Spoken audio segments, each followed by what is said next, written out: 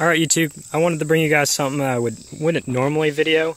I run a lot of these U-Haul trailers to move a lot of cargo, I guess, around when traveling. It just comes in really handy. So I wanted to give a review. I thought it'd be appropriate since I just reviewed one of their trucks, their 26-foot truck. So this is the 5x8 U-Haul, the enclosed U-Haul. And I know I'm kind of a critic of their trucks, but I absolutely love their trailers. Their trailers are very well made. They pull great, handle well, don't leak at all. I've never had a bad one, and I've rented quite a few. Now, this isn't the smallest one. The smallest one is I believe it's a 4x6 or 4x something along those lines. 4x8 maybe, something really small. And then after this one, they have the 5x10, which I've never pulled before.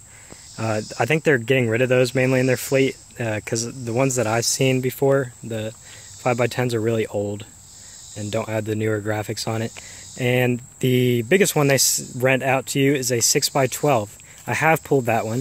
It's the tandem axle trailer, and it pulls nicely as well. It handles well like this. Now the 6x12 is a really heavy trailer, and it has a braking system on the tongue. If your car doesn't have brakes or doesn't have trailer brakes, it's got a surge brake protection system type braking system. Kind of pushes against your car, and then the tongue kind of acts as your brake pedal. But yeah, this 5x8 here. Now most of their trailers are, well, all their trailers, enclosed trailers, are aluminum and fiberglass. Some of them I believe are completely aluminum, the older ones, but they're aluminum and fiberglass, so they're really light. This trailer, empty like it sits now, weighs roughly about 900 pounds, and so it's pretty light for a trailer. You know, if you made it in steel, it'd be significantly heavier. You cannot buy these trailers. I think if U-Haul made these trailers to sell, I think they would put themselves out of business because they're so good. They're proprietary trailers, so when they're done with them, they just scrap them and build another one. And most of their boxes and stuff, they do that. And the features are really similar to what you see on like the trucks, the aluminum construction. But this is the smaller one. You can see this is a 2013 model made by U-Haul, obviously. A little information, you guys can read it. And then underneath, as you can see, it's completely aluminum or galvanized steel construction. I believe most of it's aluminum. Single axle. It uses Carlisle CT 2040 tires.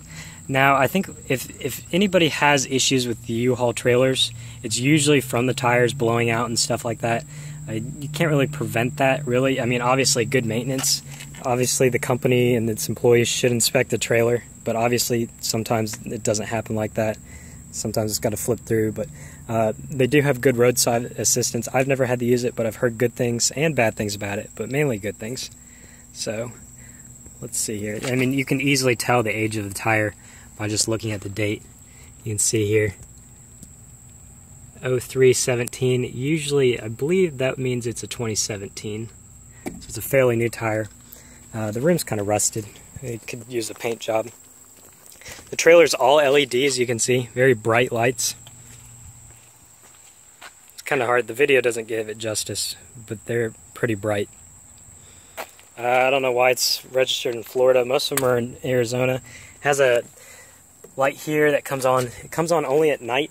It's got a light sensor on it to turn it on and turn it off. Same thing on this side. They had the graphics package for like all the states, and usually there's actually an Easter egg, a little tiny guy on each one that you can find. It's not on this one though. I'm pulling it with my Ridgeline. It pulls it just fine.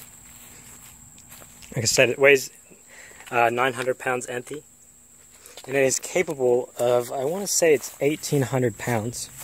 So this being the 5x8, it's got you can put your lock there if you want to lock it shut. I suggest doing that. Open it like a semi-truck kind of trailer thing. Open it up. Your dimensions are 4 foot wide and 4 foot 8 inches tall, I believe. I believe that's correct. You can find all the dimensions on U-Haul. Of course, U-Haul's famous for all their crazy warning stickers.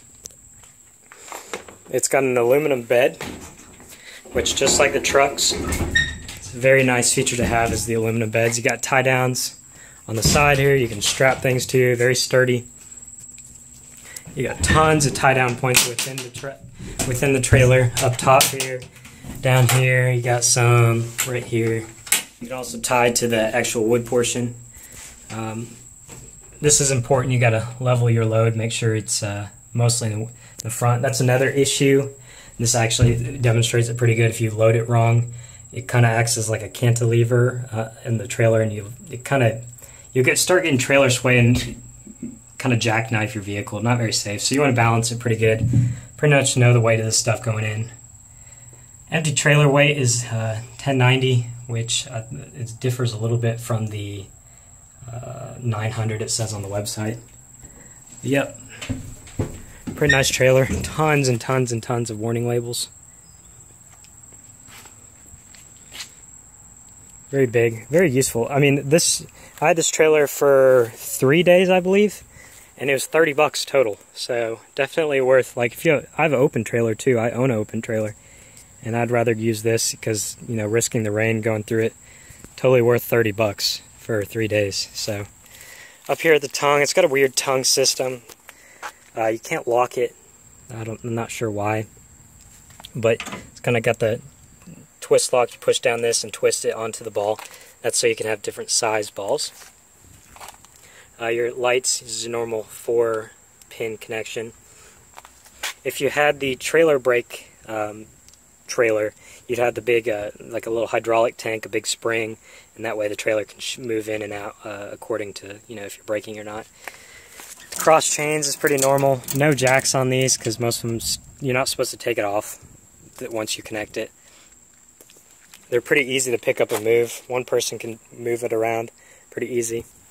I guess if you get one, you get AV1211M. That's the one I had. So if you get one, if you get this one, let me know if you end up with the same one I have. You see where it goes across the country.